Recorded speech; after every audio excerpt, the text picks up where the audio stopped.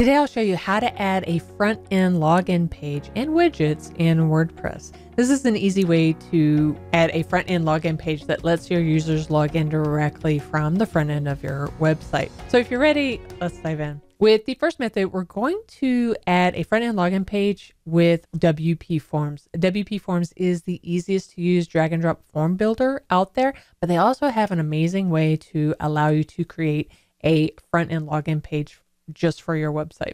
You'll want to install and activate the WPForms plugin, and you can watch this video as I walk you through step by step on how to install and activate the plugin on your website so you can get started. And then to get the best deal on WPForms, just head over to wpforms.com/WPBeginner, and this will give you the best discount on WPForms. Once you have all of that and you have everything installed and set up, we can go to WPForms, we can go to add-ons, and from here we're looking for the user registration add-on.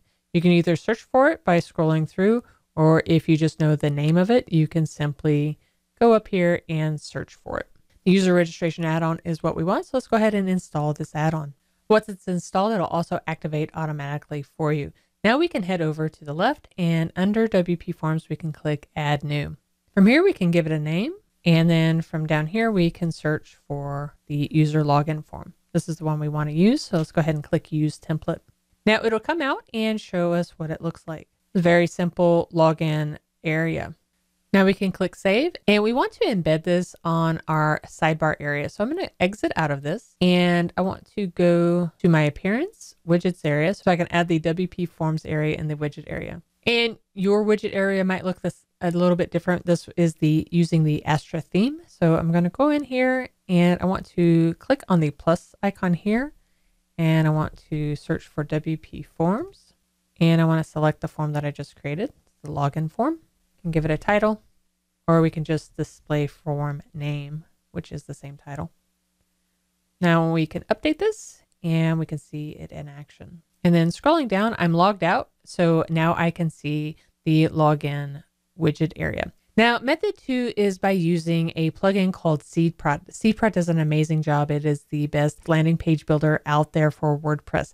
And you can create a design specifically for your website. They do a really good job. The best part about it is they also have a lot of templates that you can choose from to make it look even better. And you'll want to install SeedProd. Again, I'll have a link in the description below of the SeedProd. You can use promo code WPBVIP, so you'll get the best discount on SeedProd, and you'll want to set it up. Once you set up SeedProd, then let's get over to our SeedProd area on the left, and we'll go to Pages. And from here, you see all of these items that you can do. You can do a coming soon, a maintenance mode, 404 page, login page. You can even do landing pages like sales pages, but for this one, we're going to customize our login page. So let's go ahead and set up a login page, and then automatically it will show us all of these login templates that we can choose from. You'll want to pick one that's close enough to your brand, but that's okay. If there's not one that you see that's close enough, this is all completely customizable. So for this one, I'm just going to pick the Box Geo login. You can give it a name and start editing the page. Very cool. And so from here, you can change out everything. So for instance, I want to remove this image. You can upload an image from your own area. Since we have an outdoor style website, let's go ahead and pick an image here. And then if there's something that you do that you don't like, you can simply come down here and say undo, undo, undo until you come up with something better. You can undo or redo, which is perfect because I didn't like what I chose. So we can come back here, try it again. The cool thing about it is you can even remove it and use a stock image. That looks a little bit better. You can play with that to make it work exactly for you. And then you can even add or remove any of these items here. But since we want to keep this nice and simple, we'll simply keep it like that, and we can save it. And now we can close it out, and we'll need to do one final thing. We need to make this active so that when somebody goes to log in to our site, then they'll see this. And then if you're logged out, then you'll have the login here. And then the third method is by using another plugin called Theme My Login. So you want to go to Plugins, Add New, and we're going to search for Theme My Login.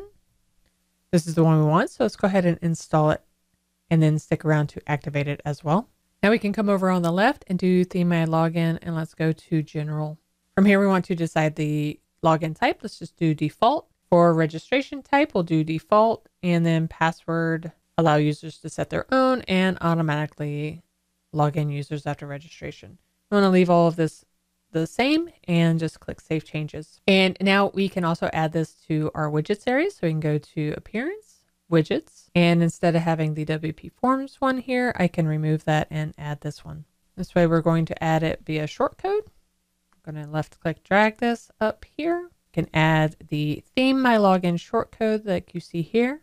And then when we update this, when we go to our site, we have a login page right here. And if you're looking to set up custom landing pages for your website, make sure you watch this video next as I walk you through step by step on how to create a custom landing page for your WordPress website. And I'll see you over there.